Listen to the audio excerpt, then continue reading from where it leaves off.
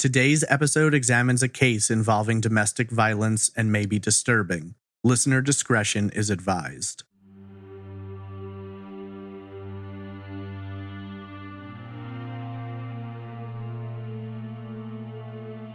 A young mother kisses her daughter goodbye and waves as she boards a plane with her babysitter bound for Texas. In secret, she's constructed a plan which will enable her to gather up her belongings and take flight days later, reuniting with her parents and children in her home state, but she never makes it. Days pass and no one sees or hears a word from Regina Brown. A devoted mother, her children get no calls.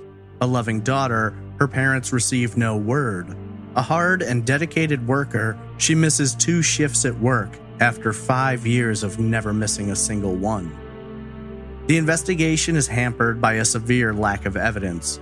Her home is searched, but nothing there suggests a crime was committed. Her car is found, but there's no forensic evidence connecting the vehicle to her disappearance. A history of domestic violence, threats, and intimidation is uncovered, but Regina's estranged husband remains outspoken of his innocence, and police lack any evidence to tie him to his soon-to-be ex-wife's mysterious disappearance.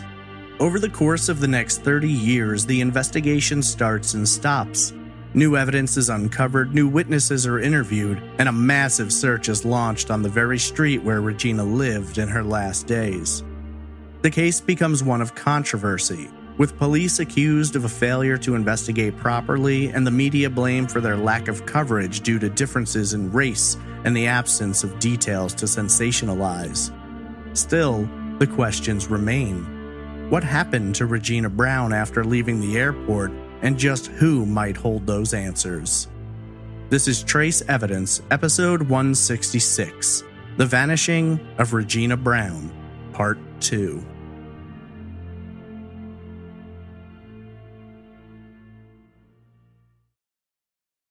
Welcome to Trace Evidence. I'm your host, Stephen Pacheco.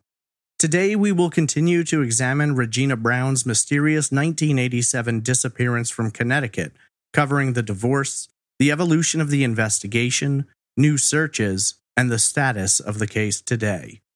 Before getting back into the case, just a few notes about the show. Trace Evidence is a weekly true crime podcast focused on unsolved murders and disappearances.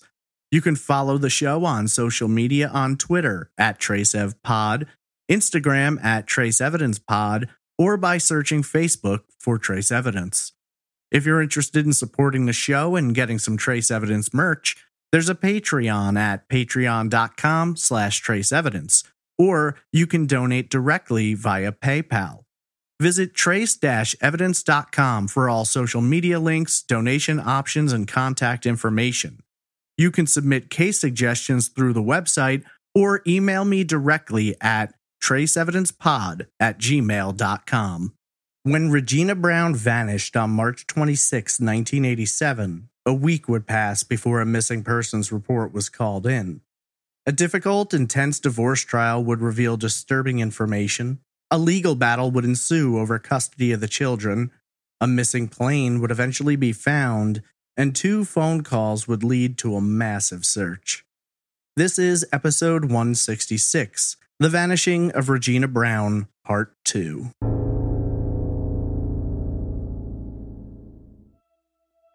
Previously on Trace Evidence. Regina Fontenot married Willis Brown in the summer of 1982. Over the course of the next 5 years, they would live in Newtown, Connecticut, going on to have 3 children. Almost from the outset of the marriage, Brown was looking for a divorce. His reasons included accusations that Regina abused drugs and alcohol, that she had mental health issues, and that she had been unfaithful, with Willis going on to claim on multiple occasions that none of their 3 children belonged to him, despite paternity tests proving they were definitely his biological children. Regina argued over those 5 years that she had been subjected to multiple instances of psychological and physical abuse. Police had been called to the home on more than one occasion and even arrested Willis once, charging him with assault before dropping those charges under the agreement that he would seek counseling. Brown admitted to at least one assault, though he later claimed that he believed Regina had planned out the whole situation to get him arrested. Friends noted that Regina lived in fear of Brown, and on more than one occasion she made it clear that she believed he was willing to kill her. Regina would go on to acquire a restraining order against Brown, though she would also break the terms of that restraining order. Brown served Regina with divorce papers once prior to 1987, but she had strived to make the marriage work. In the end, though, there was little she could do, and the abuse escalated to a point where she believed divorce was the best option. In December of 1986, the divorce officially began, and Regina accepted that this was what had to be done.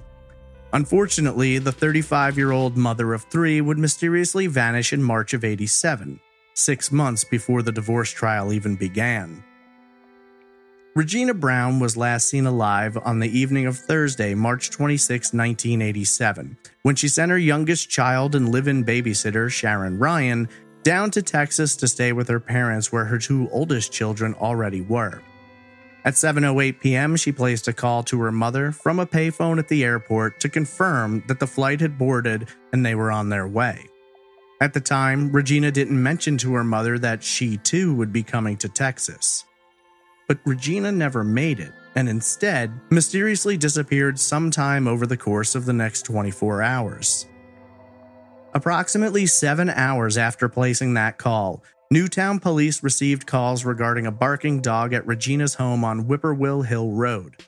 Despite multiple calls coming through over the next several days, no police officers were sent to investigate the barking or check in on the residents.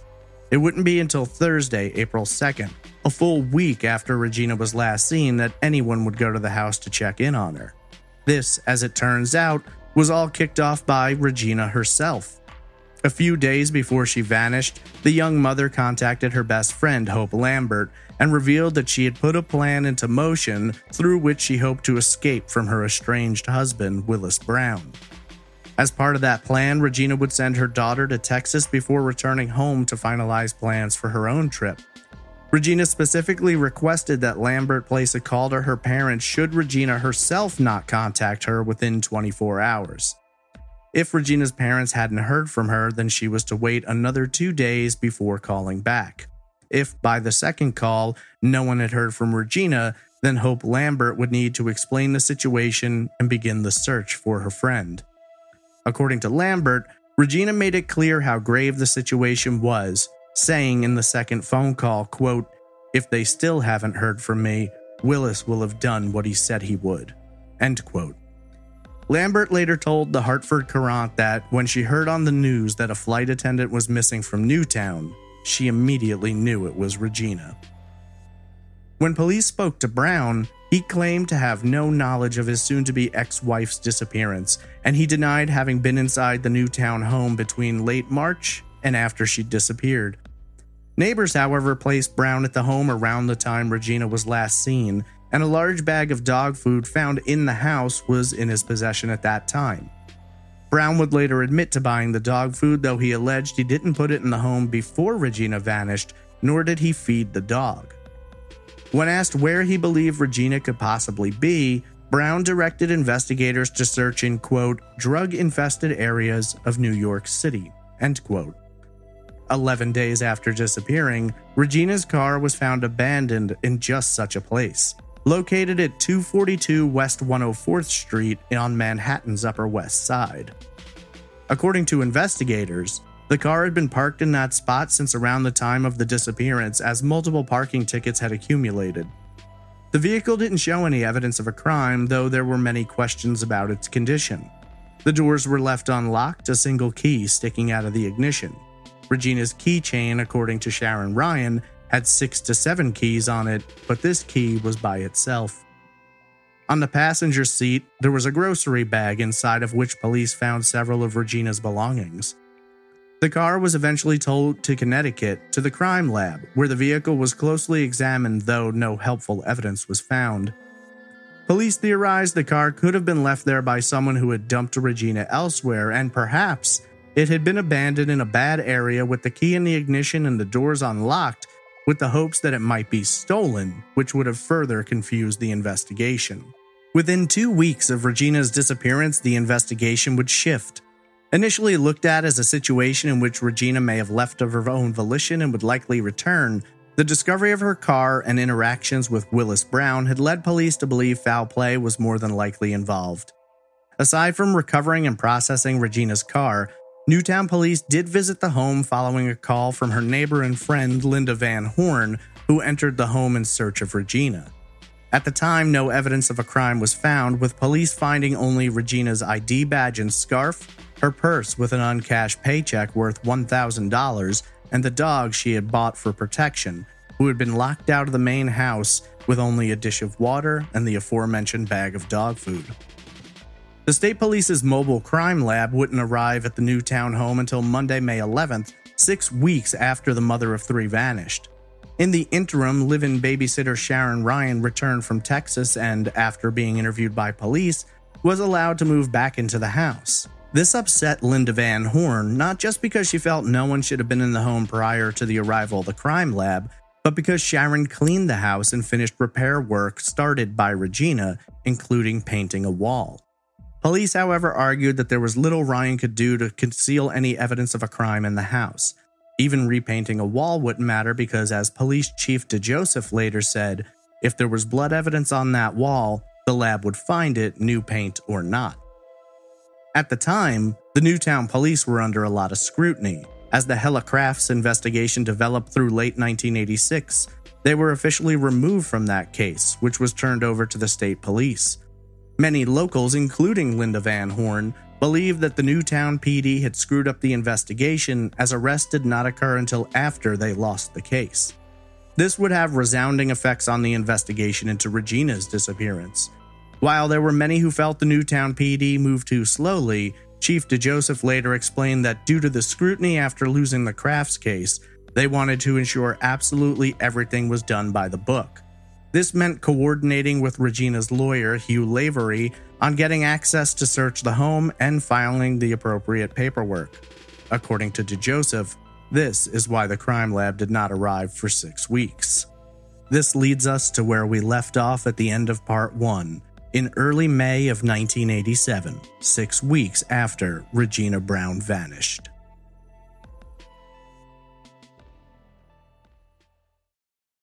On the morning of Monday, May 11th, the State Police Mobile Crime Lab arrived and a thorough search of the Brown home was conducted. Technicians searched for evidence and gathered items they thought could be connected to the case. One item recovered included a white jacket, owned by Regina, which she was known to have been wearing when she was last seen alive at LaGuardia Airport in New York on March 26th. No solid evidence of a crime was discovered in the home, and as such, the Newtown police were left trying to determine what might have happened to Regina, essentially from square one. They had her car, but it did not offer any answers either. While the search of the home provided no answers in relation to a crime, one discovery did leave investigators concerned. In a kitchen drawer, they found dozens of newspaper articles which had been cut out and saved. Every article is related to the Hella Crafts case. Hella was a flight attendant with 3 children, and her husband Richard was a pilot. Many believe Regina followed this case closely not just because the Crafts had lived less than 3 miles away, but because she feared her own fate might lie in the hands of her soon-to-be ex-husband, also an airline pilot. Police suspicion turned towards Willis Brown in light of the newspaper clippings, statements given by Regina's friends, family, and coworkers, and due to Brown's own statements, in which he talked negatively about Regina after her disappearance and seemed disinterested in what might have happened to her. Unfortunately, without evidence, there was little they could do to corner Brown. Investigators later noted that he did not attempt to stop speaking with them, though he would only talk to them on his own terms and by his own schedule. Finally, when asked, Willis agreed to take a polygraph in regard to Regina's disappearance, but only if it was done after the divorce trial, which was set to begin in September. Over the course of the next month, Linda Van Horn grew frustrated and suspicious.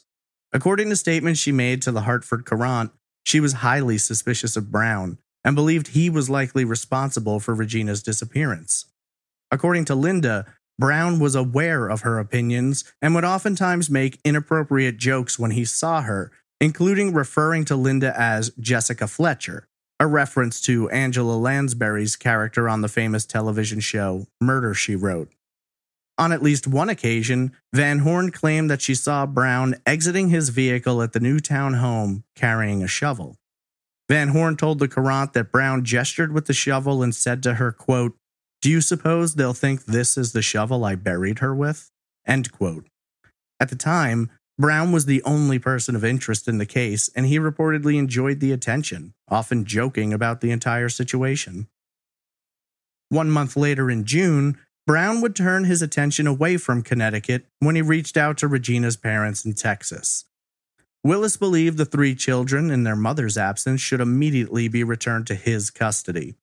According to Regina's mother, Ernestine, he made several calls asking for the children until she finally told him she would not be returning the kids until Regina showed back up.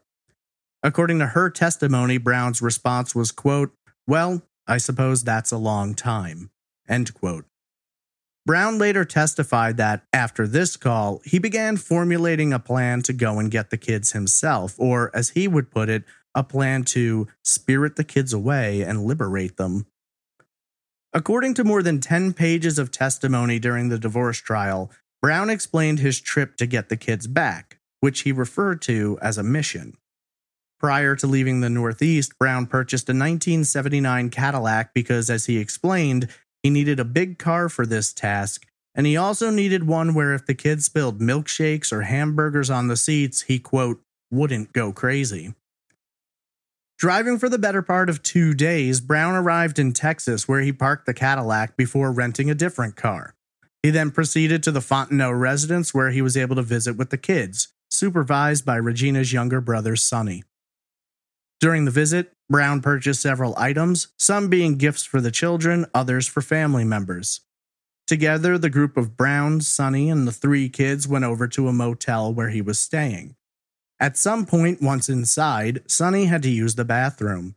When he closed the door behind him, Brown leapt into action and managed to tie the door in such a way where it couldn't be opened from the inside. Sonny began fighting to escape the bathroom while Brown told the 2 older children to go out and get in the car as he picked up the youngest. As he was preparing to leave, Sonny escaped the bathroom and a struggle began between father and uncle. Brown later testified that a so-called tug-of-war began with Sonny grabbing for the child, getting a hand of her arms, while Brown himself hung on to her legs. Angry and frustrated, Brown and Sonny put the child down and engaged in a physical altercation which left Sonny temporarily incapacitated. At that point, Brown picked up the child under one arm and his luggage under the other, and the 2 began making their way towards the car. Sonny managed to get back to his feet and ran out into the parking lot where he and Brown began fighting again. Again, as in the first time, Brown being the larger and stronger of the 2, he subdued Sonny before placing the child in the car and speeding off. Gloating about the fight during the trial, Brown claimed he had been holding back against Sonny, saying, quote, "I just wanted to show him that not all 52-year-old men are weak," end quote. Once they'd driven off, Brown went straight to the car rental business where he turned in his vehicle and switched to the Cadillac he'd bought for the trip. Somehow, during the rush to swap cars, Brown forgot about the trunk and left behind all of the children's clothing as well as the items he had purchased. During the trial 3 months later, Brown complained of how he'd bought his father a pair of cowboy boots and he was still annoyed about having lost the money he spent. At the time, there was little legal recourse which could be taken, as while the children had been in the care of their maternal grandparents, Brown was their father and had legal rights to their custody. 2 months after this, in August, Brown's lawyer filed with the courts for him to be granted full custody of the 3 kids, with Willis no longer denying their paternity. At the same time, the Fontenots also filed for custody. The proceedings would ultimately involve lawyers for Brown, the Fontenots, and Regina's lawyer. In hopes of sorting his way through the confusion, the judge ordered that all parties involved must undergo psychiatric evaluations, as there were accusations flying on each side. According to the Hartford Courant, Dr. Harvey L. Glass administered tests which were comprised of 1,526 questions designed to determine if any litigant was a danger to the children. Dr. Glass testified that Brown possessed the ability to appear outwardly calm while experiencing a rage. Brown apparently scored high on the paranoia scale and exhibited, quote, over-controlled hostility. Despite this, Dr. Glass stated he was biased towards wanting the children to be returned to their natural father on general principle. When asked about Brown's earlier denials of paternity, Dr. Glass testified that Brown knew he was the father all along. Glass stated that Brown was, quote, stating a denial of paternity. He was making a considerable issue out of it, but I don't know what his purposes were, end quote. Norman Voog, who was the attorney hired by the Fontenot's, and Regina's lawyer Hugh Lavery argued before the court that Brown invented stories about Regina being unfaithful in order to win a better divorce settlement and keep his property and money from being awarded to Regina in any way. The Fontenot's argued that Brown had called them and offered up a deal. He would rescind his claim for custody if they agreed to relinquish all claims to his assets. In the end, the judge ruled that the decision of who had custody of the children would be determined by the judge in the divorce trial, and until that judgment was rendered, the 3 kids would be returned to the Fontenot's, who would possess temporary custody. 1 month later, in September, the divorce trial started in Superior Court in Danbury and was presided over by Judge Howard J. Morgan. Months earlier, Morgan had been the judge who had ultimately granted a change of venue in the murder trial against Richard Crafts.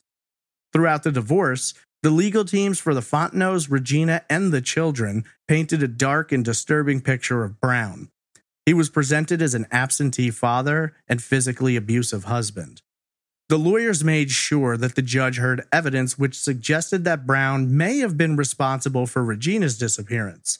And while they attacked Brown's character, they also tore apart his financial claims, alleging that the affidavits he'd been required to file did not accurately represent his money and assets. One item brought up was the Moped Man business that Brown owned on Block Island. Brown argued that he was not the sole owner of the business, but that his daughters from his first marriage owned 50% of it, and that it had been established to pay for their college. Brown stated that he paid his daughters a salary and would mail them checks in the off-season, which he referred to as management bonuses. Beyond that, he argued that the business had had some rough years and he'd been forced to dump a lot of his own money into it to help it stay afloat. He testified that in 1985, he'd given up his stake in the home he'd shared with his former wife in exchange for a $70,000 loan to help the business. He also acknowledged that prior to Regina's disappearance, he had approached her about taking out a loan on their Newtown home, but she ultimately refused to do so. A month later in April, his first wife granted him a loan of $103,000, though Brown complained to the judge that she was charging him exorbitant interest rates, which he compared to those of a loan shark. Another asset that Brown had failed to include in his affidavit were his retirement benefits, set to kick in when he reached the age of 60. These benefits would include a payment of more than $500,000. Brown, however, explained to the judge that his retirement benefits had not been included in his affidavit because, in his own words, quote, I don't pay attention to those benefits, end quote. Judge Morgan seemed unmoved by Brown's financial testimony. In the midst of the trial, the investigation into Regina's disappearance was still ongoing.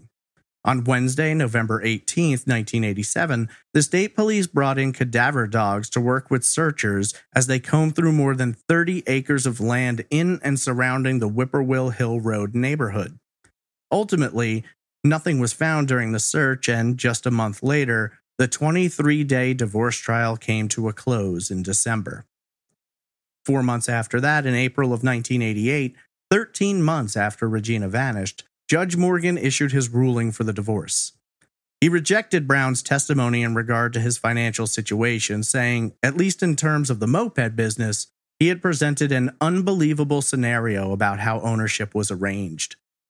When it came to his marriage to Regina, Judge Morgan issued a scathing statement about Brown, saying, quote, he has physically and mentally abused her and reduced her existence to a living nightmare.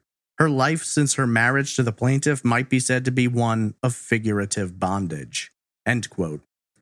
Ultimately, custody of the children was awarded to the Fontenot's, and Brown was ordered to make monthly child support payments totaling $2,250. In addition to this, Judge Morgan awarded Regina's estate a 25% interest in the Newtown house, as well as a $25,000 cash payment from Brown. Brown was also ordered to pay the vast majority of Regina's legal fees, which at the time totaled approximately $106,000. To say Brown was angered by the ruling is an understatement. Through his lawyer, Brown filed an ethics complaint against Judge Morgan, accusing him of trying him for murder rather than overseeing a divorce, and he later referred to the judge as a scumbag and the trial as a turkey shoot. This was likely due in part to another statement Morgan made during his divorce ruling, in which he said, quote, "It is also equally unanimous among all the witnesses that Regina Brown would never voluntarily leave her children and certainly would never fail to communicate with them were she able to do so." End quote. Judge Morgan, when asked about this years later, told Connecticut Magazine, quote, "I was accused by him of conducting a murder trial. Whatever happened to her, I hope she didn't suffer, because she had suffered so much already." End quote. Following the conclusion of the divorce trial, Brown was again approached by police in regard to the polygraph test he'd agreed to take. By this point, though, he had changed his mind, telling investigators he wouldn't take the test, making reference to the fact that Richard Crafts had passed a polygraph and yet he was still charged with his wife's murder.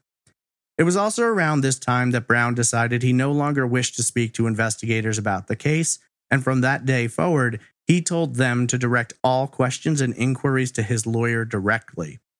Once the police could no longer question him, Brown turned his attention back to the divorce trial, and specifically the judge. Brown went on to file an appeal in hopes of obtaining a better divorce settlement, but this didn't go in his favor. He'd already received several citations for failure to pay child support, and in hopes of wrangling his way out of the ruling, in July of 1989, more than 2 years after Regina was last seen, he went into court and filed for bankruptcy under Chapter 11. He would later state that filing for bankruptcy was a move suggested by his lawyer to insulate himself. At the time, he was completely unaware that police were putting pieces into place to pursue a warrant to search lands he had owned and lived on Block Island. This would all be based upon 2 phone calls they'd received, one from a landlord and the other from a member of Brown's own extended family. The first call came into the Newtown police from a woman named Marianne Matthews. Matthews lived on Block Island, where her father, David Goburn, owned property and a trailer which was often rented out during the summer. According to Matthews, on April 2nd, 1987, 6 days after Regina vanished, Willis Brown arrived at her door and inquired about renting the trailer.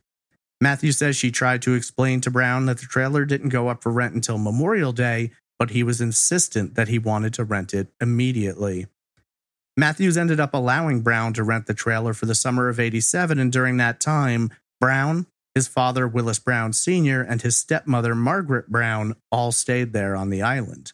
Brown would rent the trailer again the following summer. At the time, Matthews didn't think much of it, though she did claim to have felt intimidated by Brown, which was one of the reasons she allowed him to rent it early. After an article about the case appeared in newspapers, Matthews was contacted by her father, who explained the situation to her, and she was compelled to call police. This was an important piece of information for investigators because at the time of the trailer rental in 1987, Brown had told police he only stayed in one of 2 places: his apartment in Queens, New York, or at his moped rental business on Block Island. He never mentioned staying in this trailer, and when the Newtown police heard about it, they immediately became suspicious as to why Brown had failed to mention it, and if he could have stayed at his business, why did he rent the trailer in the first place? Their suspicions only became heightened when on Monday, March 6th, Detective Norian received a call from a man named Randy Locke. As it turned out, Locke was the son of Margaret Brown, Willis Brown's stepmother.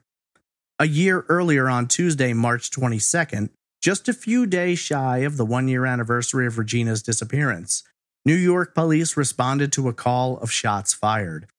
At approximately 7 p.m., Albany police arrived in an apartment building and entered the couple's 3rd-floor apartment, where they discovered Margaret's body on the bedroom floor. She had died as the result of a single gunshot wound to the chest, determined to have been fired from close range.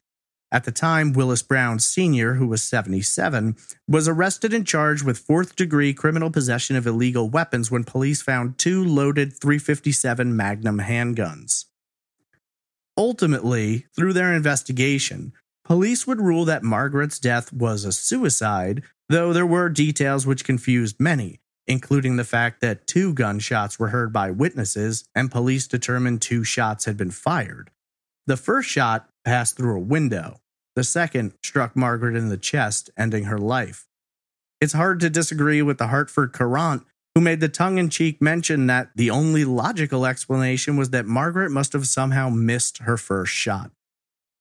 A year later, in March of 1989, her son Randy was going through her belongings when he discovered a crudely hand-drawn map.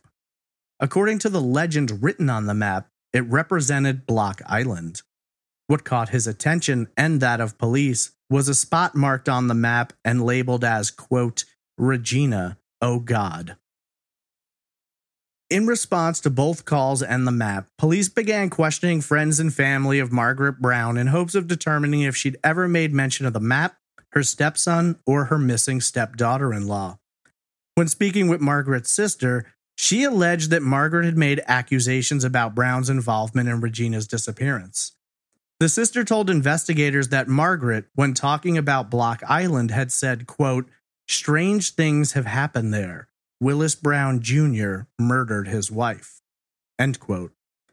This statement, along with the map and statements from both Marianne Matthews and David Goburn, were included in affidavits presented to a judge in an effort to obtain search warrants.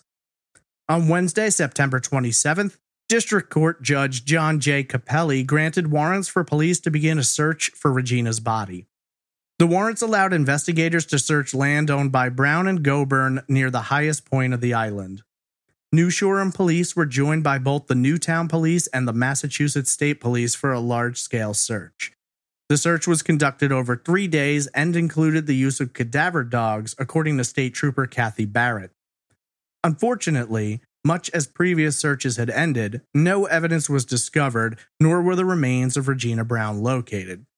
Police Chief DeJoseph later told Connecticut Magazine, quote, we were so sure that we would find her, but then again, the dogs could have missed her. She still may be out there somewhere. End quote. While police were unable to advance the investigation into Regina's disappearance, Brown's attempt to file for bankruptcy was not going the way he'd planned. While he failed to make 8 months' worth of child support payments and was claiming he didn't have the money to do so, he was not only bringing in more money than he'd previously brought in, but he was spending quite a bit as well. Court records showed that in February of '88, he'd been promoted from co-pilot to pilot at American Airlines, increasing his annual salary by $25,000. He'd also managed to work out a deal with a longtime employee of the Moped Man business who would now lease it from him, paying Brown an additional $100,000 a year. A restaurant was built on property owned by Brown, and this provided him with approximately $20,000 a year in rent. That same summer, Brown began renting out the Whippoorwill Hill Road house to the tune of $1,400 a month, or an additional $16,800 a year in income. This payment was not included on Brown's bankruptcy petition. While Brown alleged that he did not have the money necessary to make the payments he had to make, he'd managed to send his father to Aruba for vacation. Brown himself took vacation in France, and he also funded a trip for 2 of his daughters to go to Cancun. Later, he spent $12,000 on a wedding for another daughter. Bringing up all of these items in court made it difficult for Brown to cling to the claim that he was financially insolvent and therefore had fallen behind on his payments, but he was going to try anyway. On Wednesday, November 22nd, Brown took the stand to testify in federal bankruptcy court in Providence, Rhode Island. 54 at the time, Brown testified that he was not making very much money and was essentially a low-income bookkeeper. At the same time, he also agreed with court estimates showing that his net worth was approximately $1 million. 1 month later, on December 22nd, the bankruptcy judge ordered Brown's Chapter 11 filing to be converted into a Chapter 7 liquidation.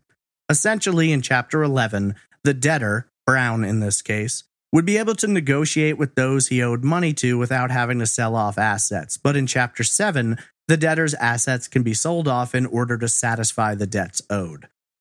The judge questioned Brown's statements regarding his finances and found them to be lacking credibility, stating that Brown's, quote, misstatements and omissions under oath may constitute bankruptcy crime, end quote.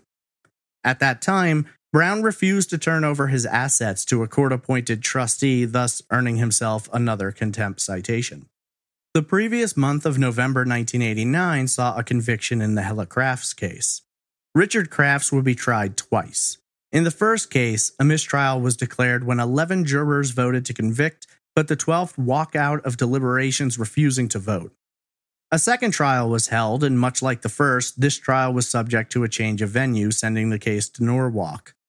On November 21, 1989, Richard Crafts was found guilty of murdering his wife Hella. 2 months later, in January of 1990, Crafts was sentenced to serve 50 years in state prison. 3 years had passed between Crafts' arrest and sentencing, and throughout that time, media coverage slowly faded. What had been a story extensively covered in New England and receiving national attention appeared to have lost interest for the media and its audience by 1990. During the Crafts investigation, allegations had been made against the Newtown Police Department that they had failed to properly investigate the case, this being a prime reason it was taken from them and given to state police. The then head of the Detective Bureau was Michael DeJoseph. In October of 1987, the Newtown Police Commission voted 3-2 to replace the then retiring chief, Louis Marchese, with DeJoseph. A local private investigator called for an investigation into the way Newtown had handled the Crafts case and specifically called out DeJoseph. In the press, DeJoseph said he welcomed the investigation and even signed a contract taking over as police chief, which stipulated that he would be dismissed should a review find the Crafts case was improperly handled. At the time, the review was set to begin following the Crafts trial, but was later delayed pending the outcome of Richard Crafts' appeals. Linda Van Horn, when speaking to the Hartford Courant, later expressed her frustration with this choice, saying, quote, which means it'll never happen. We're a small town, end quote.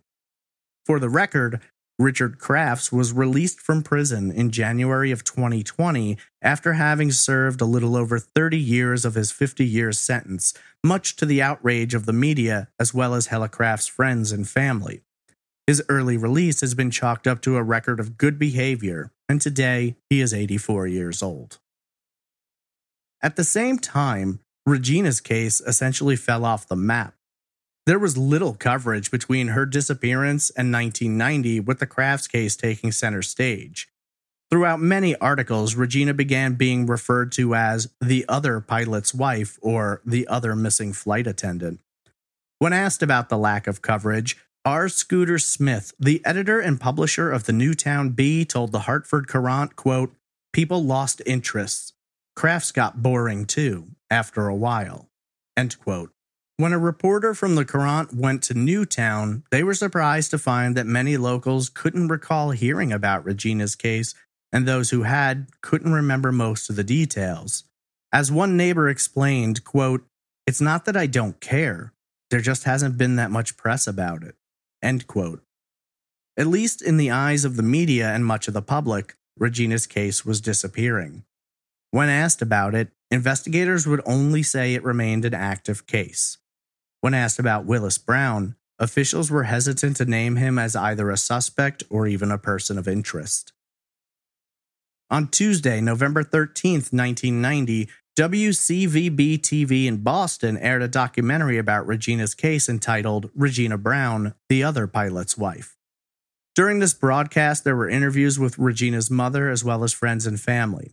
They dug deep into the case and, for the most part, presented what most people familiar with the case believed to be the most likely scenario, that Regina had been the victim of foul play and the only person who had ever come under suspicion was her ex-husband Willis Brown. In response to this show, Brown filed a lawsuit for defamation, invasion of privacy, and intentional infliction of emotional distress because there was a heavy implication that he was the person responsible for his wife's disappearance. Ultimately, the case was dismissed. When Brown appealed that decision on the basis that the first trial had gone to summary judgment rather than being heard from a jury, this too was dismissed by the appeals court. Though Brown has rarely spoken with the media regarding the case, the Courant reports that he acknowledged many people believe he's guilty, but he says he is innocent. Reportedly, Brown noted that he would prove his innocence as soon as he has the ability to prove two things, though what those two things are he's never explained. Brown also noted that he planned to continue his pursuit of custody of the children, though those legal attempts would be held off pending completion of his bankruptcy case. At the time, he made trips to Texas where he would visit the children. When asked about the visits, Regina's mother told the Courant, quote, "He buys them all kinds of things. I think he's trying to bribe their love, and they're young. They don't understand." End quote. Ernestine added that the children have since stopped asking about their mother and when she might return. Regina's oldest daughter, Raina, later spoke to the Connecticut Post saying, quote, "I remember standing by the window and asking my grandmother when my mom was coming to get me. She just cried." End quote.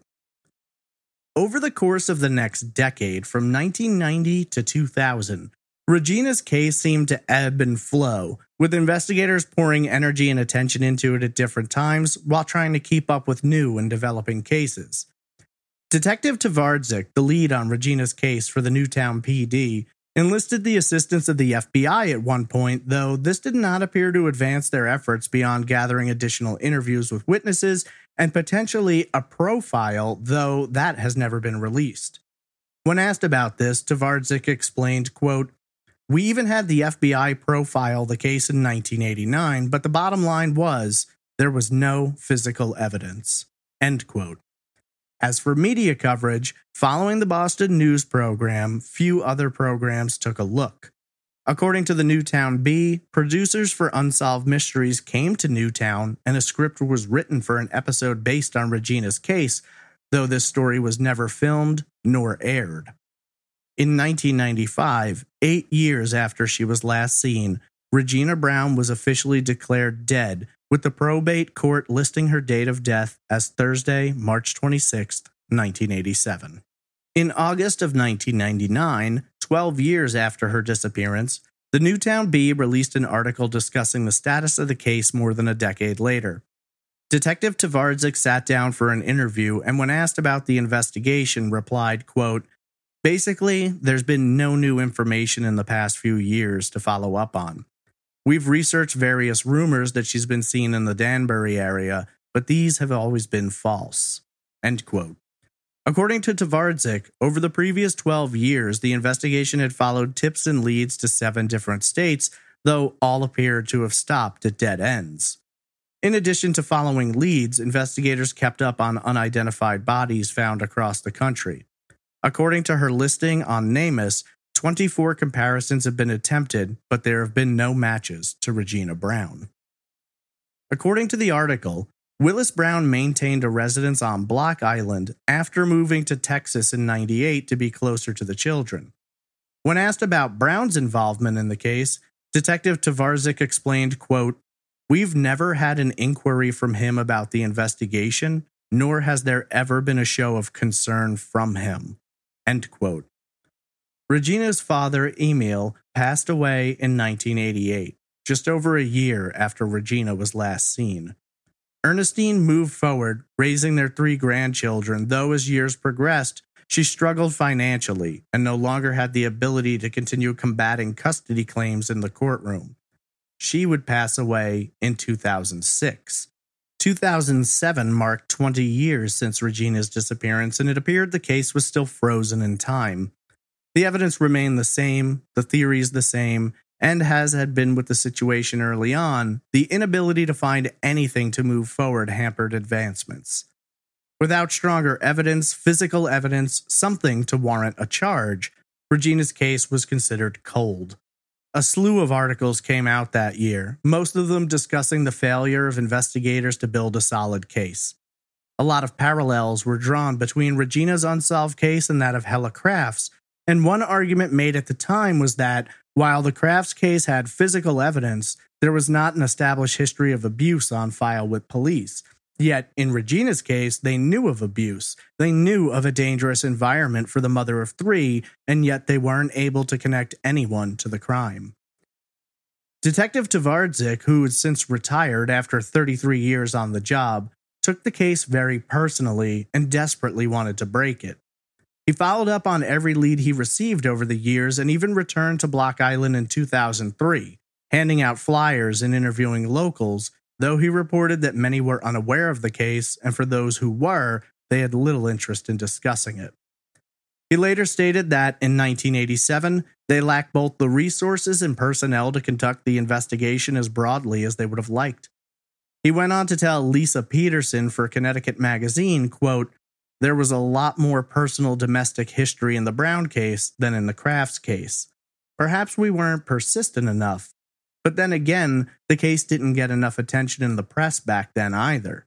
If the Crafts case and Regina's disappearance had happened today, the news would be camped out in our parking lot." End quote.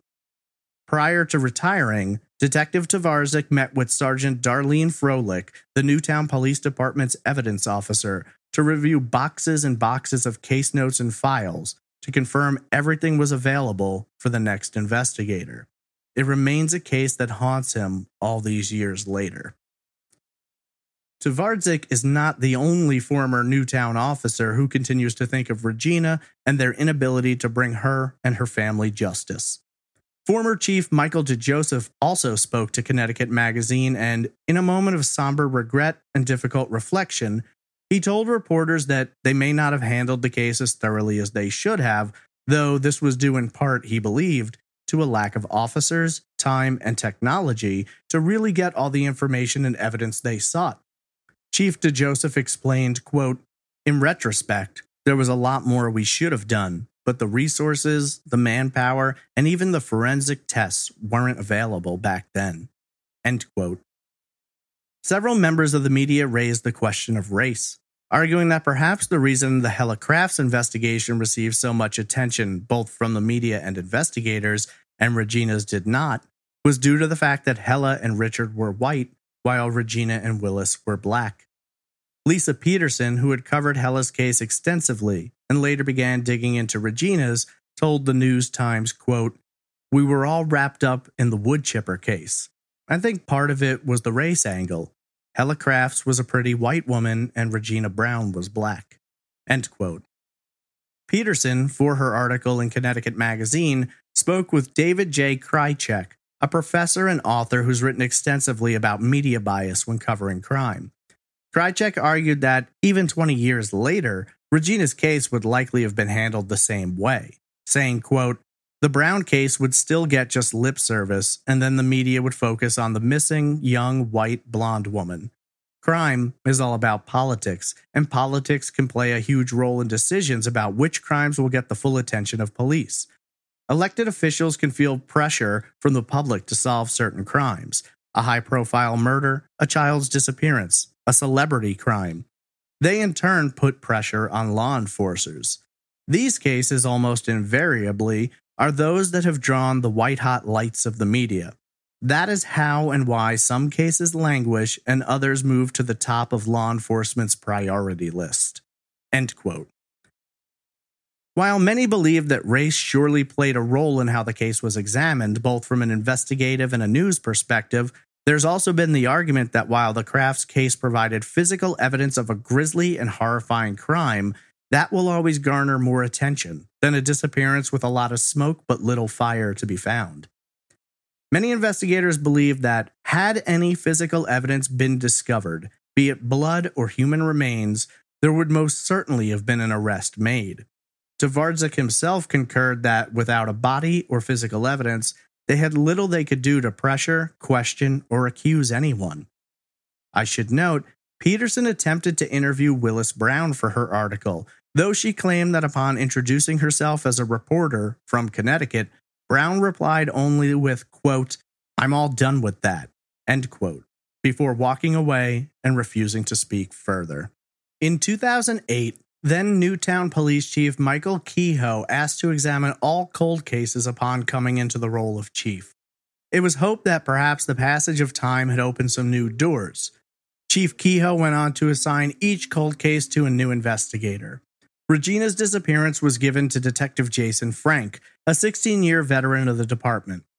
Frank's investigation would take him to multiple states where he'd both interview new witnesses as well as tracking down and re-interviewing witnesses who had been spoken to back in 1987. Through his investigation, Frank was able to uncover some new details which took the case in different directions. One new piece of information revealed was that during the original investigation in 87, police had been trying to track down a plane which Brown owned at the time. Newtown police had wanted to find the plane and access its flight records to determine if Brown had flown at any time in the days surrounding Regina's disappearance. In 87, they couldn't find the plane, but Frank broke through and managed to track it down. The plane, described by police as a Cessna, was owned by Brown, and it was known that he had used it to fly both in and out of Block Island over the years. Detective Frank located the plane, which gave him the ability to approach the airport in search of flight records. Unfortunately, the airport was a small one, and in the years prior to 9/11, when airline security was far less strict, they were required to keep flight logs, but they were no longer in possession of them.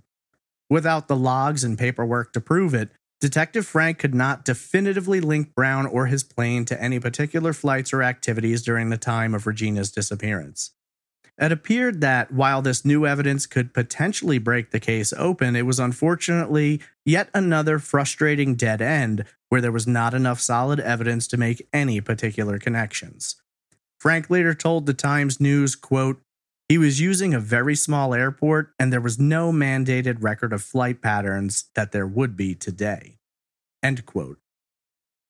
3 years later, in 2011, the News-Times conducted a series of interviews where they spoke with Chief Kehoe, Detective Frank, and Linda Van Horn.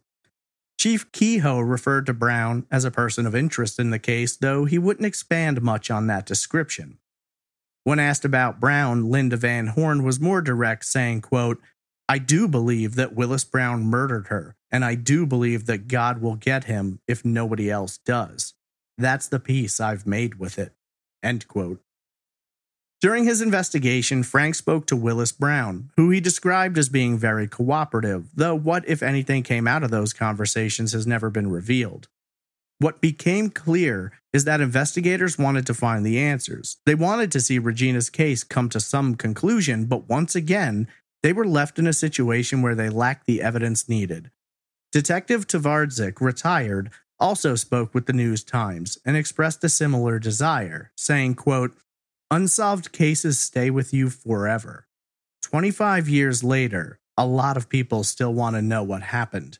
This story needs an ending." End quote. 2 years later, in 2013, a horrifying discovery would bring an old, long cold case back into the headlines, and by way of showing that even after decades, cold cases can be solved, Regina's case was also once again being mentioned in articles, long and short, discussing Connecticut's most notorious unsolved cases. 3 years before Regina had vanished, on April 6, 1984, 30-year-old Elizabeth Heath went missing.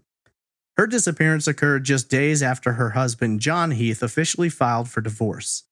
At the time, Heath told investigators that his wife, upset by the divorce, had taken $600 in cash and run off in the middle of the night sometime on either April 1st or 2nd. While his explanation was consistent to police, his story would change depending on the audience, as friends told investigators that Heath said his wife had run off without taking anything.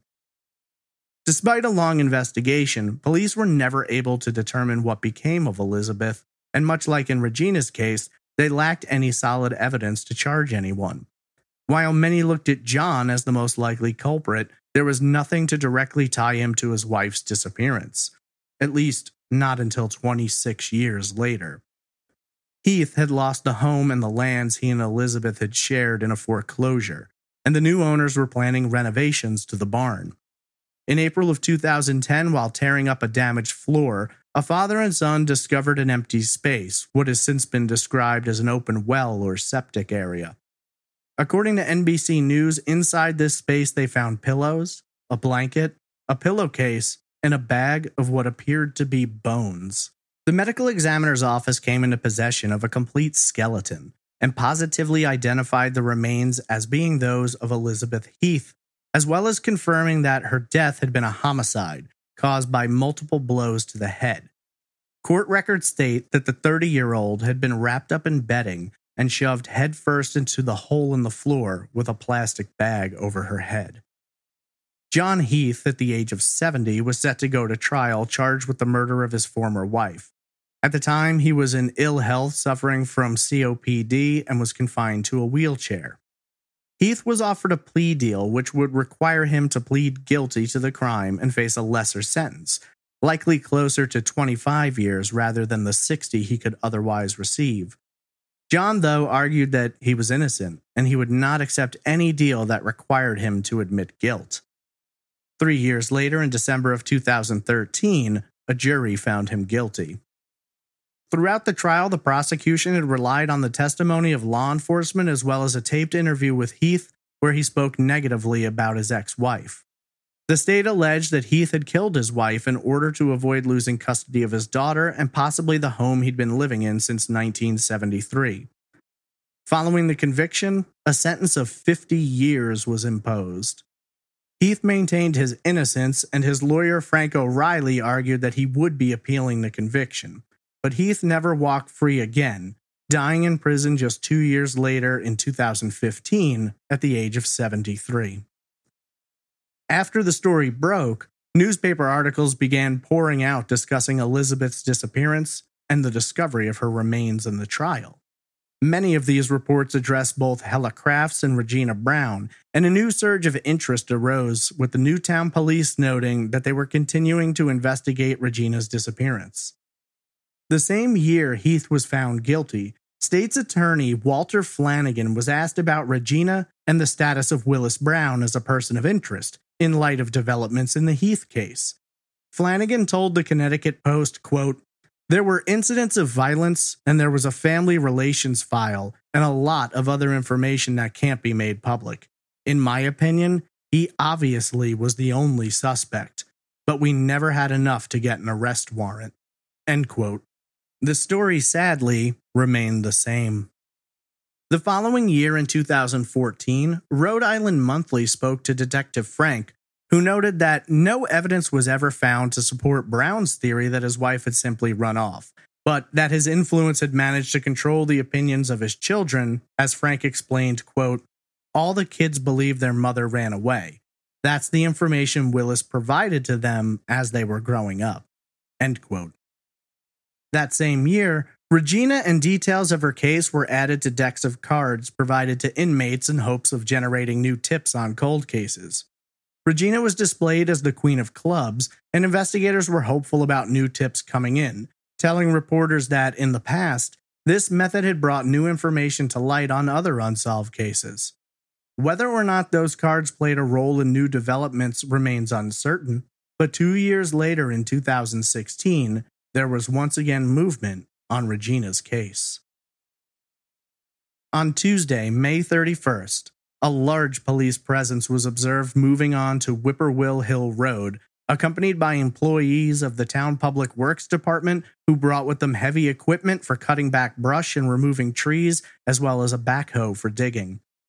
The focus for investigators appeared to be a section of 102 acres of land to the north and west of the road, adjacent to the former Brown home, according to the Newtown Bee. When asked about what exactly they were doing and whether or not it was connected to Regina Brown, Police Chief James Valladero told the Bee, quote, "The only thing we can elaborate on is that we are diligently working on the case. The search on Whippoorwill Hill Road is in conjunction with the Brown case, and we will be searching the area for evidence for several more days. The case is active and remains a priority with this agency. Due to the fact that it is an open investigation and sensitive in nature, we cannot elaborate further. We will share any new developments that change the status of the case as soon as it is practical to do so." End quote. The search, which was conducted over several days, involved the use of multiple cadaver dogs brought in from the group Resources in Search and Rescue Incorporated. Anytime one of the dogs indicated the possible presence of human remains, heavy equipment was used to excavate that area, and according to the News Times, several areas were dug up. Chief Valladero would not state what had brought them to search the area, though he did make references that police had new methods and technology that might help advance the case, things which were not available in previous years. The search ended up zeroing in on a section of land described as being approximately 1.5 acres within a few hundred feet of the house at 18 Whippoorwill Hill Road. Investigators speaking to reporters wouldn't give out much information, though the Newtown Bee reported that police said they were seeking physical evidence in what they referred to as a homicide investigation. Court documents utilized to gain warrants for the digging were more specific, saying, quote, Regina Brown has not been located or heard from in over 29 years. Knowing that Willis Brown had been physically violent with Regina during the course of their relationship, police believe there are human remains buried in an area where all 4 canines are alerting. End quote. Reportedly, the area in which the dogs indicated was less than 200 feet from the Newtown home. What was found, if anything, is unknown, as Chief Valladero chose not to disclose any information to reporters following completion of the digging. As of now, 5 years have passed since this search and excavation were executed, and there has been no additional information revealed about the status of the case, any new evidence, or what led investigators back to Newtown in 2016. Sadly, it appears that 34 years later, the mystery of what became of Regina Brown continues to endure despite all attempts to pull back the veil. When last seen, Regina Brown was described as being a black female with brown hair and brown eyes, standing 5 feet 3 inches tall and weighing approximately 115 pounds. Regina normally wears her hair pulled back in a ponytail and is of Creole descent, and it is noted that some articles and police files list her as being white due to her lighter skin tone.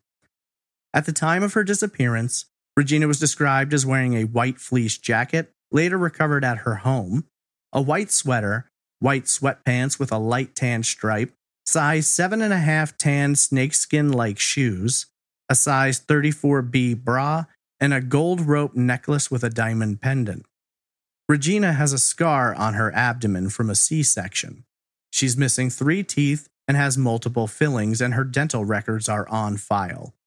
She was last seen at approximately 7 p.m. at New York's LaGuardia Airport on Thursday, March 26, 1987. Regina disappeared when she was 35 years old, and if alive today, she would be turning 69 this year. It's been 34 years since Regina vanished after leaving the airport. Next year, 2022, will mark a somber anniversary, as Regina will officially have been missing for as many years as she was known to be alive. In her absence, Regina's children grew up in the home of their maternal grandparents, though they would eventually live with their father, Willis Brown. Regina's father, Emil, passed away in 1988, and her mother followed nearly 20 years later, in August of 2006. Neither ever found out the truth of what became of their beloved daughter, and with their loss, her siblings now take up the mantle of seeking justice. Regina's case remains open and under investigation with the Newtown police, who refer to it as active, though there have been no public developments in the past 5 years. Willis Brown lives in Texas and maintains a home in the Northeast. Over the past 34 years, he's found himself in court a few times, though all cases appear to be related to bankruptcy or financial issues regarding American Airlines. Today, he is 85 years old and has not spoken publicly about Regina's disappearance since the early 1990s. Over more than 3 decades, his story has remained consistent, with him saying that he did not see Regina in the days before her disappearance, nor did he have any involvement in it. For many, they believe the likelihood of seeing justice done in their lifetime shrinks with each passing day, though Regina's former neighbor and friend, Linda Van Horn, believes that can't last forever. Speaking to the News Times in 2016, she stated, quote, "I would hope that someday they find Regina so that she can be given back to her family, and the perpetrator is tried and goes to jail. We should all be held accountable for crimes.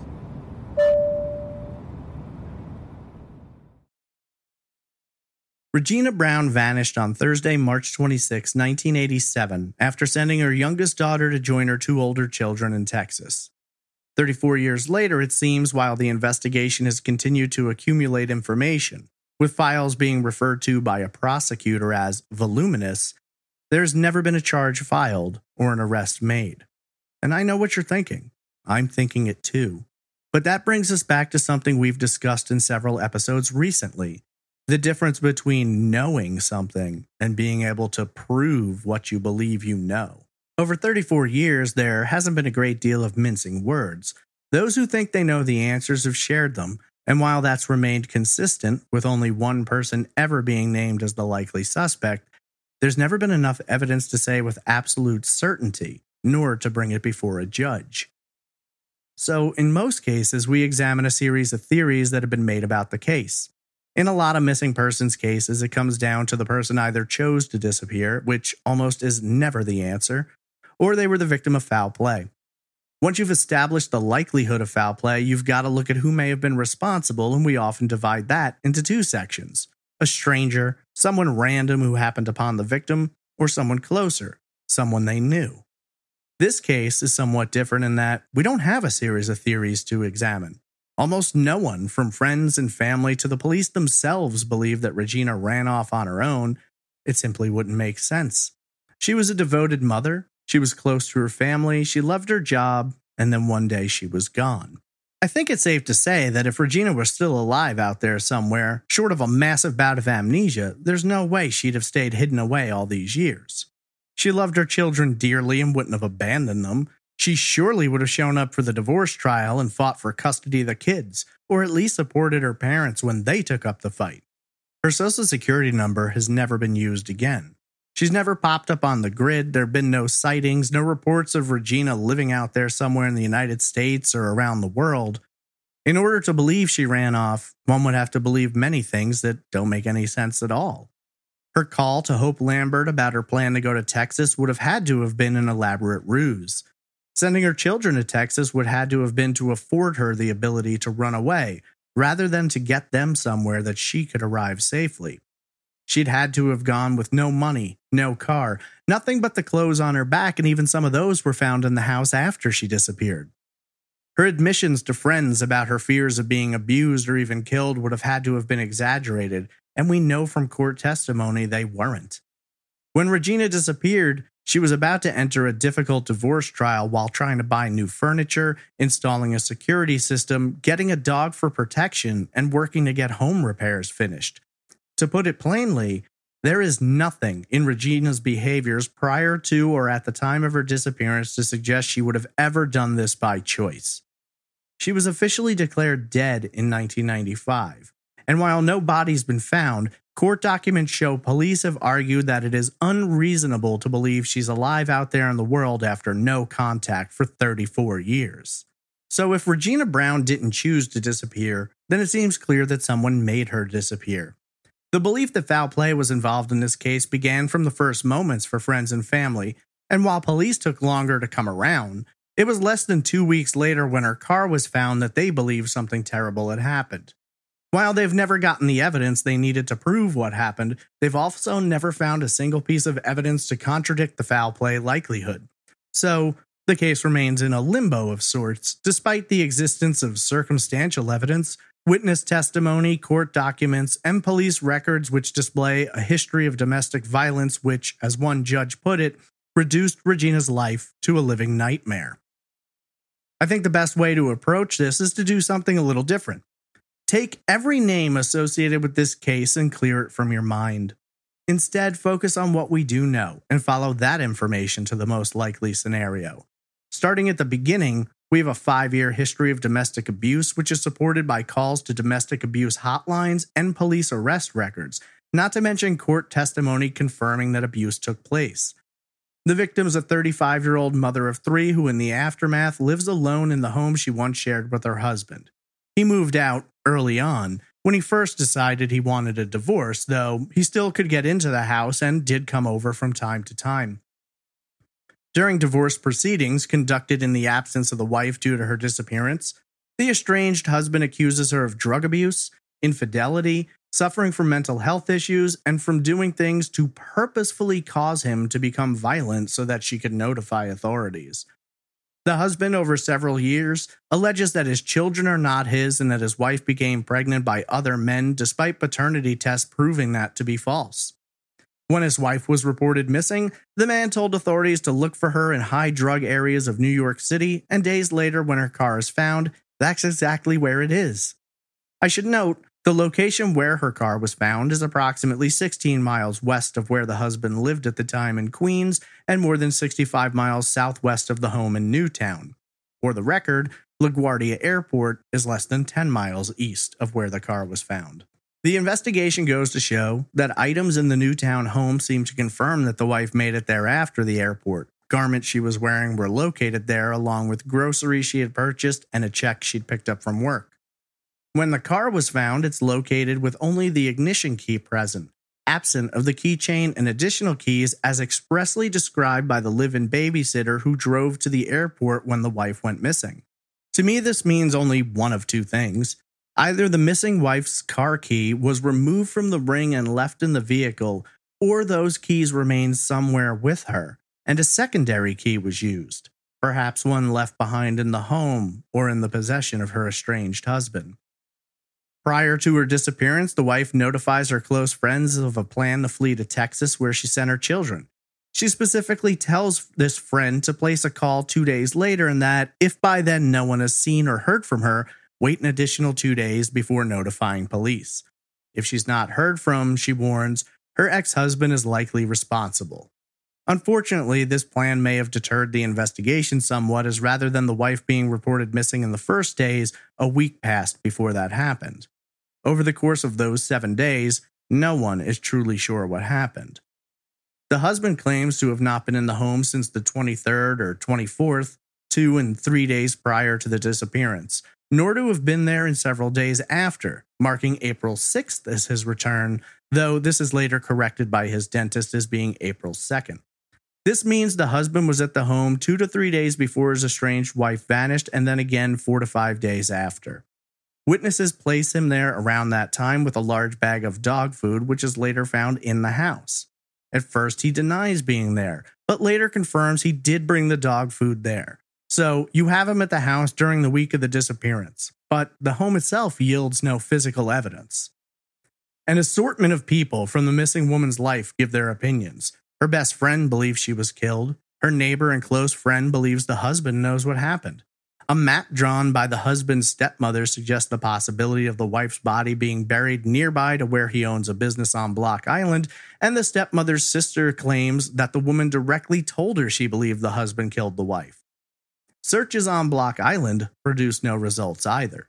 Neither did searches in Newtown. In the end, investigators are trying to solve a disappearance and/or murder with no body, no blood, no prints, no physical evidence, and no witness to a crime or the concealment of a body. Now, I already know based on the emails I've received from countless other cases that everyone's going to have the same theory. The husband did it. That seems to be the belief amongst friends and family. Investigators won't go that far, saying only that the husband is a person of interest. The problem, as stated earlier, though, comes down to proof. You can believe something all you want. You can add up all the angles, examine all the evidence, and come to a conclusion, but you can't prove it, and that's why this case has remained stuck. While evidence points one way, there's simply never been enough to state that, on the record, in front of a judge, for a warrant, this is what happened. Unfortunately, that makes this one of those cases where everyone believes the solution is obvious, but no one can actually support the solution with anything carrying legal bearing. Without more, this case is never going to see an arrest or trial. Some would argue that it's possible something else had gone on there, that there could have been the miraculous involvement of some unknown third party who's responsible for Regina Brown's disappearance. While that doesn't make a great deal of sense to those who are familiar with the evidence and the story, that's also part of the problem. A defense attorney doesn't need to prove his client is innocent, but instead to create a situation in which any number of other scenarios could have happened. Just as we can't prove that any one particular person willfully and violently subdued, killed, and concealed Regina, we can't prove that no one else did so either. While it may be frustrating to those who knew and loved Regina, and to those of you listening today, me included, the courts don't function based on hearsay and speculation. They're grounded in what can be proven, and here we can prove little besides the fact that prior to her disappearance, Regina Brown was in fear for her life and suffered horrible abuse at the hands of the very man she feared. There isn't really another direction to go here, is there? Another theory to examine. Could Regina have been the victim of a random act of violence perpetrated by someone who's never come up throughout this investigation? Yeah, as much as it seems like the least likely scenario, it can't be ruled out at this state. Could Regina have been targeted by her estranged husband who pulled off a massive crime without leaving behind any solid evidence to link him to it? Yeah, this is also possible, and for many, the more likely answer to the question of Regina's fate. Again, though, we have to confront the stark reality that without more evidence, solid evidence, there's little that can be done. Different investigators have worked this case over the years, and while I certainly agree with media depictions and even admissions from former Newtown police that this case was not properly handled in the beginning, it does seem that detectives in the years since have done everything they possibly can think of to solve it. Detective Tvardzik worked the case for nearly 20 years, following leads, going to other states, interviewing witnesses, tracking down tips. He went to Block Island to put up flyers, question locals, and even called in assistance from the FBI. Detective Frank took over later, going back to square one and investigating everything as though it had never been done before. He managed to find new evidence, but it was noted it wasn't enough for a warrant. He found the plane police had sought early on, but due to a lack of proper record keeping, where exactly that plane was between March 26th and April 2nd is unknown. In 2016, a massive search was launched in Newtown. Cadaver dogs indicated the presence of remains. Different areas were excavated, but in the end it appears that if anything was found, it wasn't enough to move forward or share publicly. 2 major cases were solved during this investigation. Richard Crafts was convicted of murdering his wife, missing flight attendant Hella Crafts, in a most brutal and grisly fashion. He'd go on to serve just over 30 years. John Heath was arrested, tried, and convicted of murdering his estranged wife Elizabeth, who went missing in 1984. Her remains were recovered on his former property, hidden beneath the floor in 2010, and he has since died behind bars. There are currently more than 1,000 open cold cases in the state of Connecticut, and that of Regina Brown remains one of the more mysterious and frustrating examples. Hope, however, is not yet lost. If answers can be found in cases around this country 30, 40, 50, and more years later, there remains the possibility that the disappearance of Regina Brown may someday be brought to a close. As time passes, people get comfortable and speak out. Technology advances unlock secrets hidden in plain sight, and investigative techniques continue to evolve, finding new ways to solve the seemingly unsolvable. 35-year-old Regina Brown has been missing for 34 years. Declared dead in 1995, her children are now adults, older than she was when she vanished. What they truly believe about their mother's disappearance is an answer only they can supply, but I do think it's unlikely to believe they've never once questioned the story they were told about her running off. Regina's parents have since passed away, never knowing the truth, and those friends who loved her remain frustrated with the lack of developments. Perhaps most tragic is that Regina Brown not only foresaw her end, she tried to find a way to escape it. She made a plan, set it into motion, and in the hours prior to her own escape, someone caught up with her. Someone ensured Regina Brown never made it out of Connecticut. Someone stole her away from her family, robbed her children of a loving mother, and left a dark and disturbing mystery behind. Unfortunately, without the discovery of new evidence, calls and tips from those with knowledge of what happened, the discovery of Regina's body, or an outright confession which seems unlikely to ever arrive, the vanishing of Regina Brown will remain open, unsolved, and perhaps not as cold as it had once been.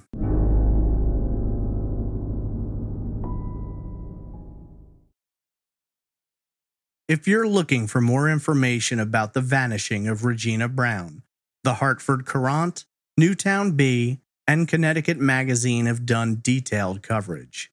Journalist Lisa Peterson has been putting together information to release a book discussing the case, and you can follow her blog in which she discusses Regina's case in many posts at lisaunleashed.com.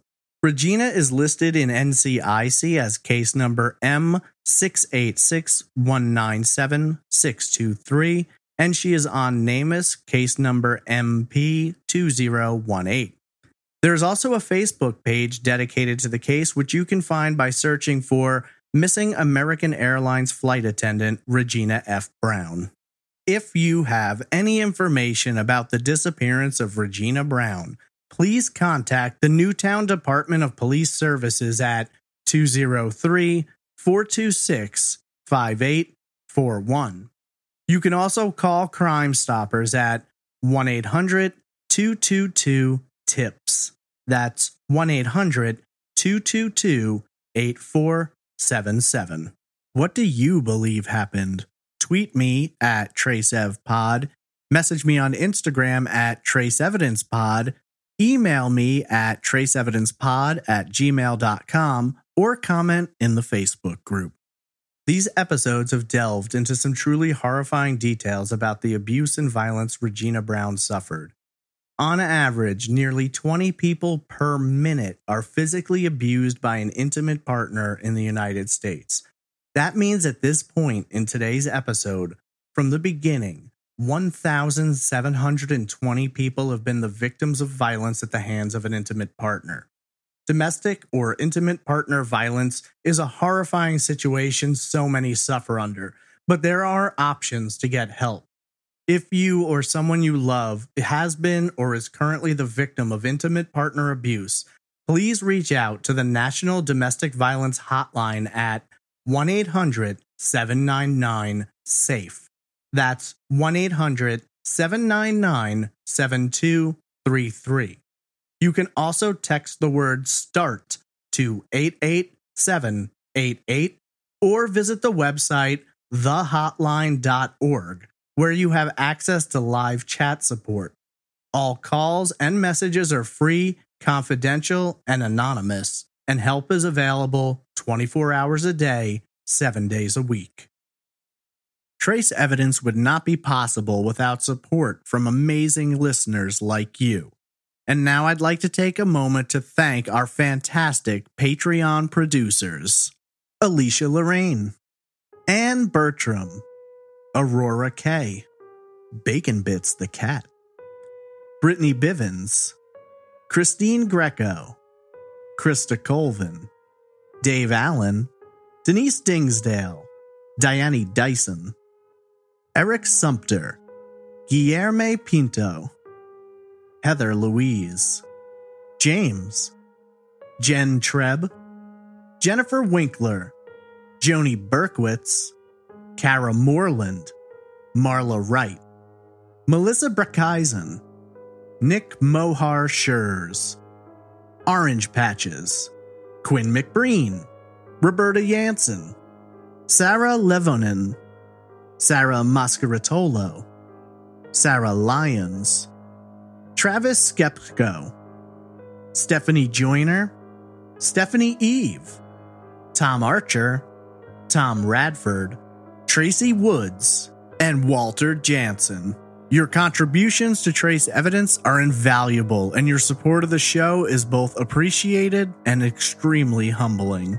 If you're interested in supporting Trace Evidence and gaining access to exclusive merch and ad-free episodes, please visit patreon.com/traceevidence or go to trace-evidence.com and click on the support option. That's going to conclude this week's episode.